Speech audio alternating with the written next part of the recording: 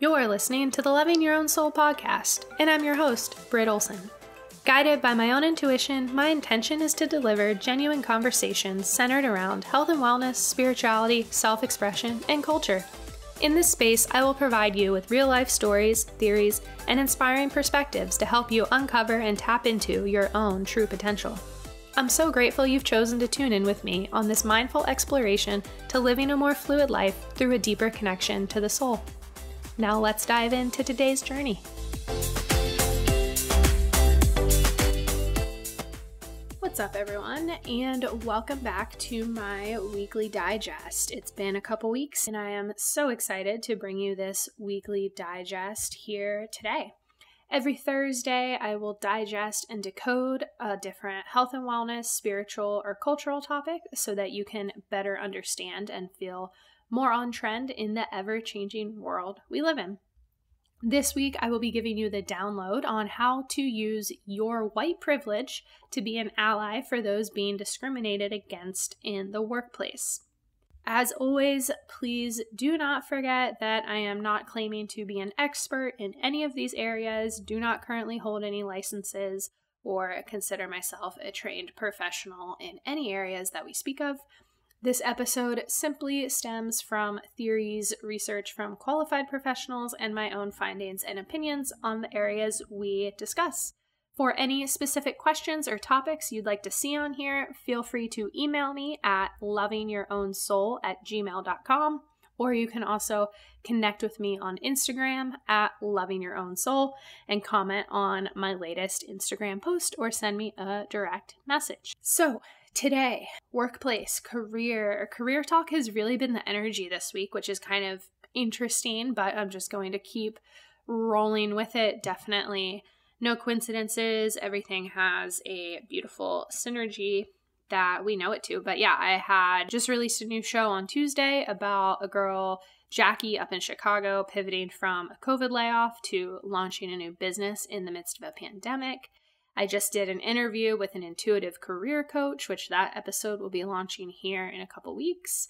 And on top of it, have been doing my own work on some different career shifts and things that I have coming up here in the near future. And then this past weekend actually had a beautiful conversation about racism and how to be anti-racist with an old coworker of mine.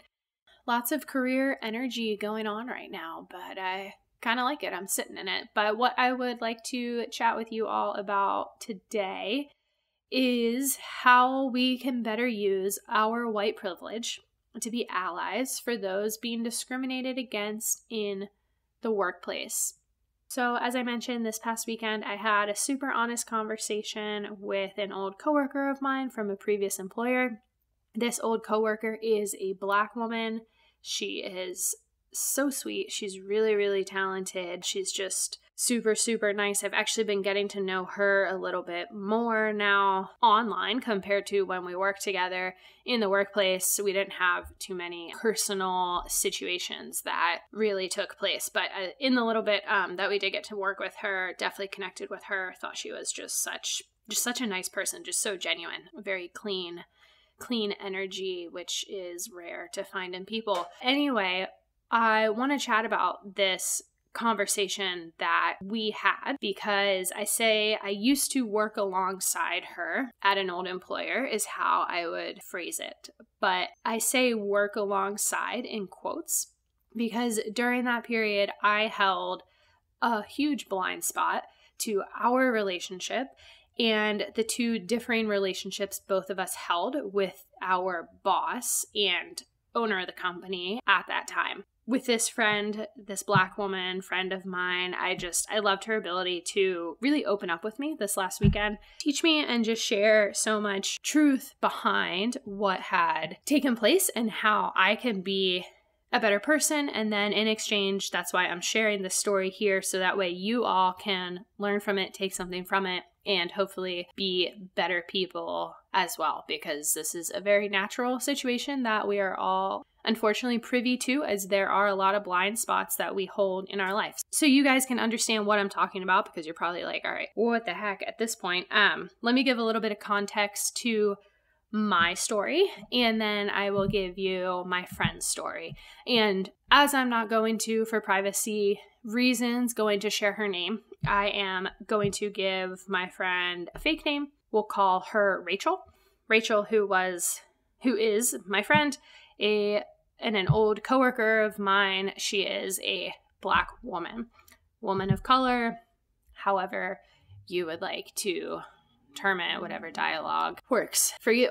So my story, I was hired. I was in a bit of a changing of tides at the time, decided to take on a little bit of extra work as I was working through a few things at an employer. And my friend Rachel, who she was working there before me. We were not friends before that. We didn't know each other. We met working for this employer. She had been hired a bit before me, so I was the newbie. The boss, from my point of view at the time, she definitely seemed to favor me in a way, which was, complimentary. You know, who doesn't like to get that little extra pat on the back? It feels good. Nobody's going to deny that. That's human nature.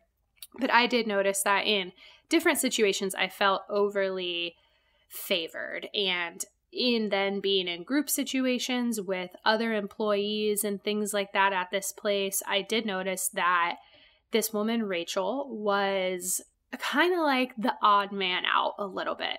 Our boss, she didn't seem to favor Rachel the way she favored me and some of the other women who worked within the company. Rachel was, it just felt like there was a little bit of tension there. For me, I had just gotten out of an awful working relationship with an employer, went through a huge area of just a disconnection from myself at that period of time. So I was very, very sensitive to ways of different bullying and ways of just everyone not feeling like they were equally part of the group. So I noticed what was taking place between our boss and Rachel. However, given what I had just been through, I viewed it as Rachel must have done something incorrectly. She must have messed up on a project. Something must have happened between these two that the boss is just holding a grudge over Rachel's head and kind of passively aggressively letting her know that she does not approve of whatever took place. I was like, something went on here. There's definitely not congruent energy happening between them. Rachel feels like she's kind of being the odd man out. And I just honestly looked at it as that. With Rachel being Black, it never crossed my mind once that it might be a race issue, that she might be being discriminated against in the workplace. Like I said, I kind of had my own PTSD from a lot of unfair treatments that went on with different female coworkers and leaders at a previous company of mine. So I just figured, man, like, Rachel, I feel for you, because I never vocalized this, but in my head, I was like, I feel for you. I've been in that situation, and I just am not comfortable when people hold grudges over people. I think that we all need to, something happens, take it, learn from it, and move on. Holding a grudge and different judgments is just really, really icky. It's not worth that bad energy that comes with it. So for me, that also gave me a little bit of a weird taste in my mouth, because I was already feeling a little bit overly favored there, and then seeing what I viewed to be somebody holding a grudge, I just felt uneasy about the situation. Meanwhile, I ended up leaving that employer, not working for them any longer for good reason, as I learned. All right, so let's get to Rachel's side of the story. So Rachel was hired before me. I actually don't know the time frame of it. I just know that she was hired before me. I don't think that she was there long, so I wouldn't say it was like years before me, but a period of time before me. Needless to say, I was the young, lowest one on the ladder at the time with that employer. Rachel, who is so talented from, oh my gosh, really kind of all areas of marketing, from editing, graphics, web design, content management, writing, just a whole bunch of things. I don't want to butcher or demean any of her skill sets, but yes, she was a Black woman working for a white woman in a workplace of all white women. She was the only Black woman working there. In her experience, she was not given access to different drives that everyone else had access to, so she could not access all of the company files, whether it was photos, graphics, content, everything like that. She was never given full access. She had requested to help out, go above and beyond her current role, in that she noticed there were some issues with maybe photos or graphics and things, offered to be of assistance, change them. Hey, you know, maybe you don't know that I can do this, but guess what, I can. If you want, I'd be more than willing to take that project on. Pretty normal requests, and was not given the ability to do so. They had actually thrown me, her birthday was a bit before my birthday. I think maybe like a month before, a couple weeks before. I know it's near mine. We might even both be in Aries. I will have to double check with her on that one. But anyway, regardless, her birthday was right before mine. They had thrown me a birthday luncheon. She was not notified of the birthday luncheon until that morning of it. They did not give her a card or anything for her birthday. They had given me a card and things for my birthday. Meanwhile, she was hired before me. Now, mind you as well, we're all working remote. We're not in the workplace. We go in for meetings, client meetings, things like that, but none of us are actually in the workplace. What else did she tell me that took place? Yeah, she was included in different promotions, client facing events, and things like that. Was just treated very, very unfairly and poorly.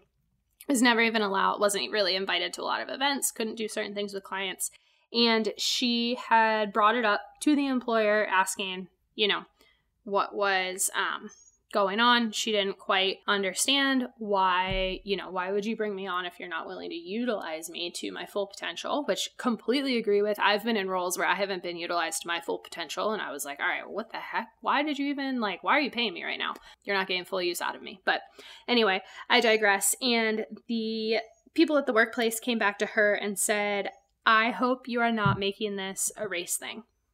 Now, mind you, she never brought it up, Rachel, never brought it up and called it a race thing. Never brought up her race. So she made the decision to leave, start over, have to go find a new job because this was not a workplace situation that was tolerable for her. Now, this weighed really, really heavily on me for a couple of different reasons. Number one being that I was not aware of what was taking place within a place that I worked. Now, I told you I noticed that there was a difference going on between the two of them. Like I said, I could feel, things are not aligned. She's not being treated equally. However, I never in a million years would have considered that to be racial discrimination or discrimination in the workplace because of her race. However, by being given that piece of information, I realized 100% it was definitely a race thing. Like, that is the only thing that would make sense. And that is so hard for me to comprehend and for me to understand. It also is kind of sickening as well for me to think that I was not fully aware of my surroundings. Well, I was. I guess what I'm trying to point out is that I would view myself as innocent to the situation. However, I'm not innocent to the situation because I wasn't looking at it from that standpoint. I was looking at it from what I know with my white privilege of, oh, everyone's nice, everyone's good. Racial discrimination was not at the top of my list of things to look out for or understand how frequently that takes place in relationships. I was blinded, and while it was only natural, I'm not going to beat myself up about it. I feel bad about it. It's an interesting thing to look back at situations and understand what you are not taking from the situation when you clearly notice that something was not right about the situation. For me, I was only aware of my surroundings and my inner knowing in my head.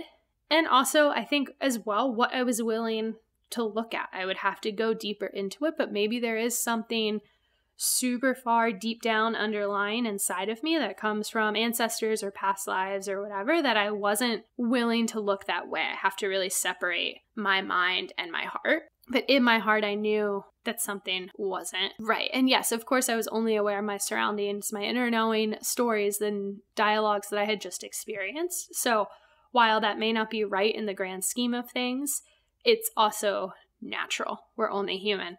But now where I sit today, I have a new awareness, a new outlook and understanding, etc., which is so great. You know, we're always students, so definitely want to always continue the journey of learning and unraveling and all the beautiful moments that life throws at us so that way we can be better. So anyway, I'm chatting with my friend Rachel this past weekend, and I asked her, first of all, I was dumbfounded. I think a lot of holy shit came out in the conversation because I had no idea. Yet at the same time as she was speaking, it was like light bulbs went off and suddenly it made so much sense because, like I said, I could feel that disconnect of the energy. And as she was telling me all of this, all I could think of is, okay, how can I be better in future situations moving forward? Because while I would love to say, you know, you're never going to have that situation again, I'm never going to be in that situation again, I can almost guarantee you we will, because while we are in the midst of a revolution, things are